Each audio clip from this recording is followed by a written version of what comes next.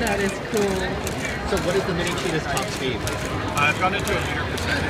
I'm sorry? A meter per second. Wow, okay. And I don't, It's all up to you now. yeah, I don't actually think I know what I'm doing. Let's do this. There we go. Yeah.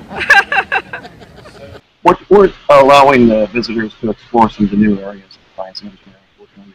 We have some work in robotics. Of course, we have the flight simulators, which we're well known for, and they love participating and learning how to fly the F-22 and F-35, but also renewable energy and some of the problems of the future. And I think that's what we're really focusing on here in the festival is when kids think about going into STEM careers, science, technology, engineering, and math, they think of difficult subjects, right? I have to take calculus, I need to understand physics, and so it seems very difficult, seems very hard. And so therefore, a lot of kids are not going into the STEM fields, they're going to other areas when they enter college. What we're doing in this festival, as Larry said, the largest festival of its kind in the world, what we're doing is, through the hands-on experience, getting kids excited and letting them understand that they can have that same thrill of victory that you get in sports by engaging in problem solving in engineering. It's a 2-liter bottle filled with water. There's a ketchup packet floating inside, as right ketchup there. packets tend to do, but with a little bit of magic. That ketchup packet sings. You can see it right all the way down. That's cool. And a little more magic. And it should come right back up.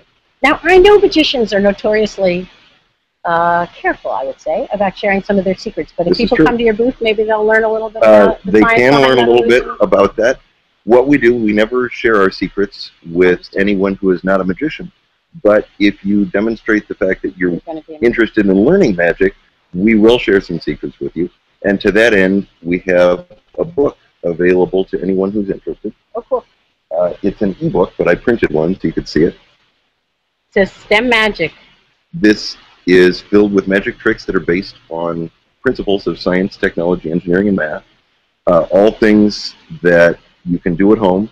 Some of them are things that you can print out. There are a couple of optical illusions in here that you can print out, cut out, and otherwise That's super, Chris. Otherwise, you can just read the instructions and learn to do the magic And so tricks. you can make it on your own. We also have at our booth a full-size illusion that you can get into. We can remove your head from your body.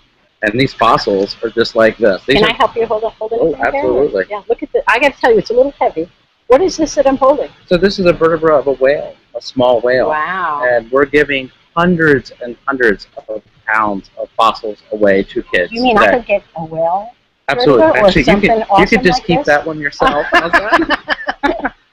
Yep. That's cool. And then we have hands-on for kids as well. What about hands-on? Like How heavy this is that? huge Ona from a whale that we recovered from the swamp rivers of Virginia.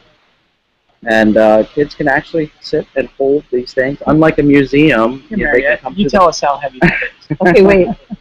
Oh my! It's actually nice because I didn't get a chance to do my morning workout, so I'm enjoying this.